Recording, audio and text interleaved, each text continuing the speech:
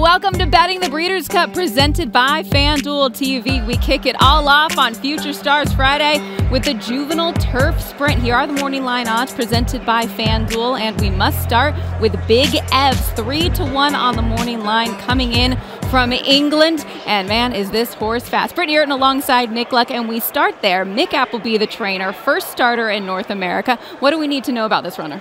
Well, we need to know that the trainer is very capable, and he's proven this year that he can do it with 2-year-olds as well. We also know that this horse is unusually fast out of the gates for a European 2-year-old. Now, the form as it stands, you could pick holes in. What you can't pick holes in is his performances on the clock, particularly this win at Royal Ascot, which I still believe is his best success. The question for me today is the extent to which he will be accompanied on the lead by some very fast horses and the extent to which that might compromise him. 5 furlongs over the turf course. Fast and furious speed is the name of the game for these young horses. As we bring in our handicappers to get their insight, Eddie Olczyk, Matt Bernier. This race is a doozy, and it kicks us off on Breeders' Cup Friday.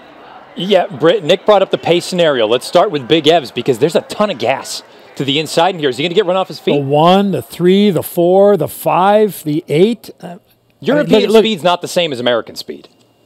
Fair. This is your strength. This is my weakness. I mean, I'm glad Nick is still on call here because I've never really been able to really handicap when these Euros come to North America, Maddie, and just try to figure that out and gauge. If there was one horse here that I would look at, it would be No Name Mets, because I feel that possibly could be able to sit in behind the speed, because I think they're going to go awfully quick early. I also think of the horses drawn to the inside, I think No Name Mets is the best. Now, maybe I'm a little bit biased here with, the American runner, but sure. I think the talent is abundant with that runner. What about the 9? Well, look, if this thing melts down, a horse like Amidst Waves can certainly come and pick up some pieces. Shards can do the same thing. I want a horse that's going to be close, but not on the lead. And if you can go back and watch the replay from Slider's Speakeasy here at Santa Anita, he blows the turn. He kind of loses his mind, looks around for a little bit, and then still is able to come back and get the job done.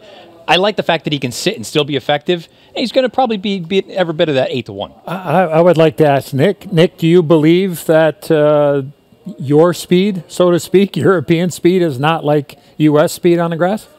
Not Nick speed. I have no speed. Anyone can outrun me. You know that. What I think here, and listening to you talking about the type of horse you want, makes me half interested in number 5 here, Give Me the Beat Boys, who has got some pace, so can lie handy enough, but should sit just in behind, has class, and can stay a bit further. So if it does melt down, Matt and Edzo, Give Me the Beat Boys, I think, just sneaks into your calculations. You know what? I'm hitting the all button because I have no clue. 5/8, that's also a key. This race last year at Keeneland, 5.5 furlongs. Here on Friday afternoon, 5 furlongs. Big difference.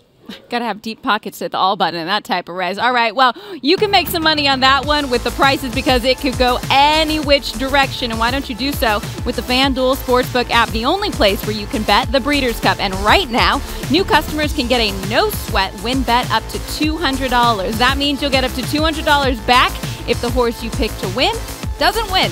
So download the FanDuel app and bet the Breeders' Cup today.